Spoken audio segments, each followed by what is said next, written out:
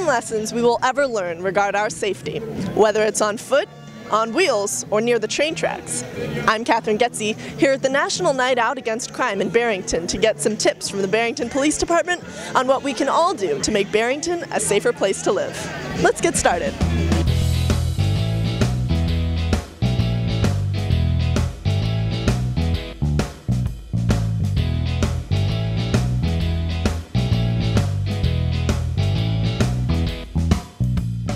It gives us a good platform to establish communication with our own residents, and it's a coactive relationship and more proactive in getting them out and seeing us in a different light and seeing what we're all about and also what different units we participate in. These are called Fatal Vision. What these glasses do, it's basically a prism. They affect your overall maneuverability and capability for the same as you would if someone was twice the legal limit, which is .16. I got to try out some of the activities at the Night Out Against Crime, including the mock sobriety test with the Fatal Vision goggles.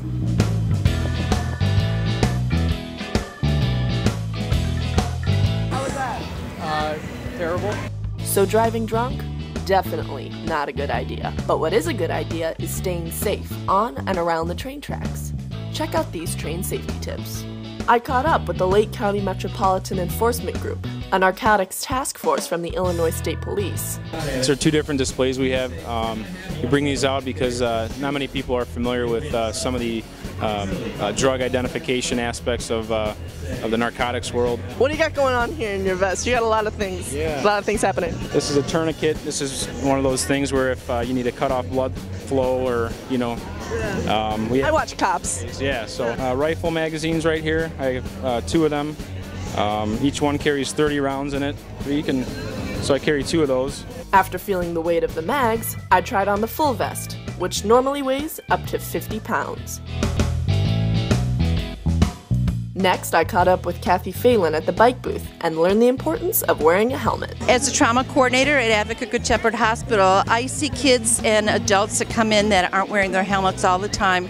And they can come in with anything from a concussion to a major brain bleed for not wearing their helmets. Yes, for fitting the helmets to make sure they are on appropriately, because quite often people wear them much too loosely, then the helmet would wiggle and it wouldn't be a protection for them.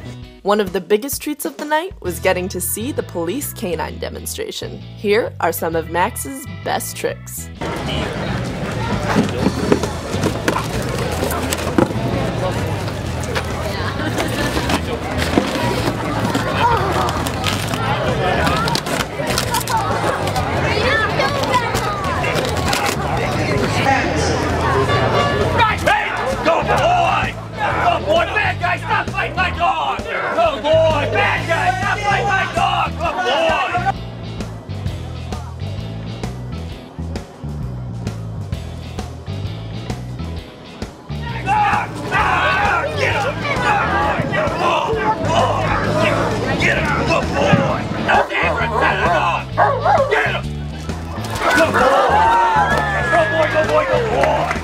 Yeah, I mean, we're all on the same team. We need the community, they need us, and if we can get to the kids and educate them early and have that in the back of their minds and actually basically just let them know that we are here for them, and that's really the main point.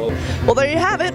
I hope this video report has helped you and your family learn some of the key lessons about personal safety and crime prevention that you can apply to your everyday lives. Until next time, I'm Goetze for 365 Barrington TV reporting.